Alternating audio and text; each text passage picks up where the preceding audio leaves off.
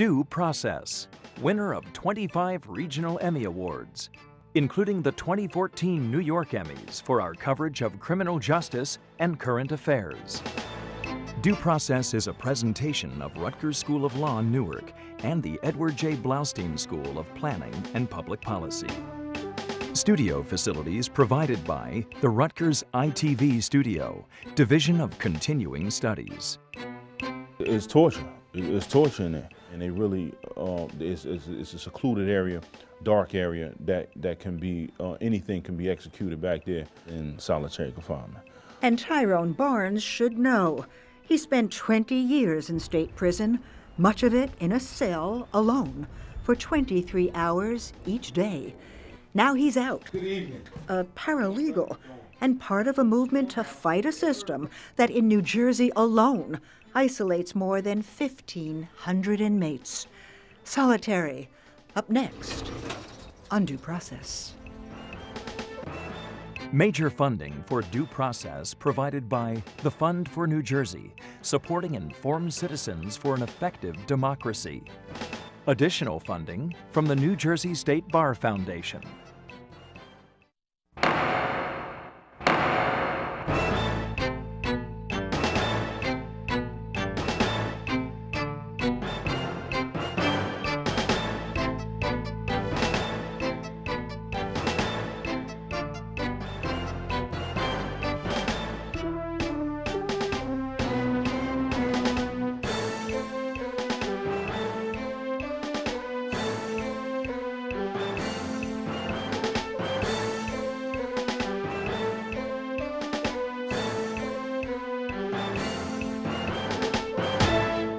As a criminal defense lawyer, I've been inside jails and prisons countless times.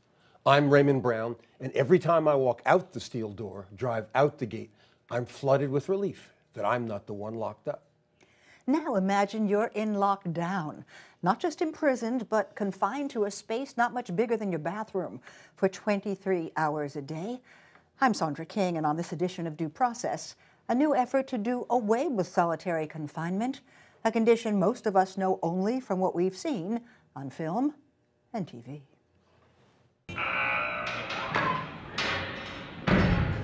Solitary, the whole, segregation, isolation.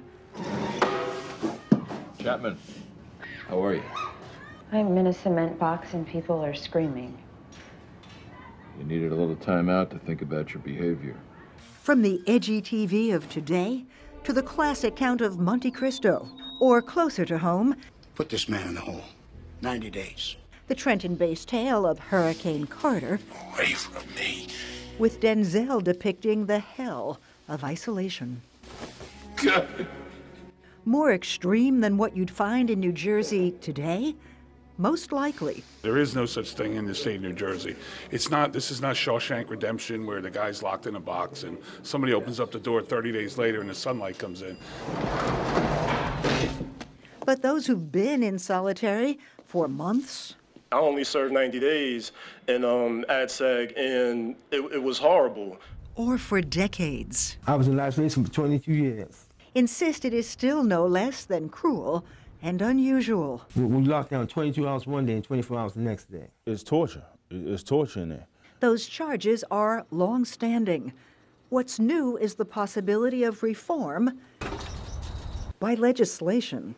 I'm here on behalf of the ACLU of New Jersey. I'm also here on behalf of a coalition of advocates seeking alternatives to isolated confinement here in New Jersey. Appealing to a Senate committee to pass a bill that would mandate real change. Recent studies have shown that isolated or restricted confinement has grave consequences.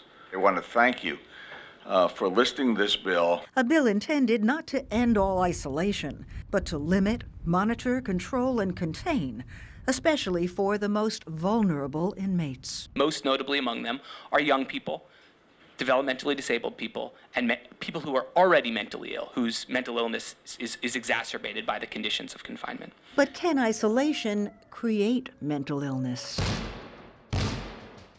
We can't show you what solitary looks like in New Jersey. Corrections keeps us out. But the state of Maine allowed Frontline to see and film its isolation.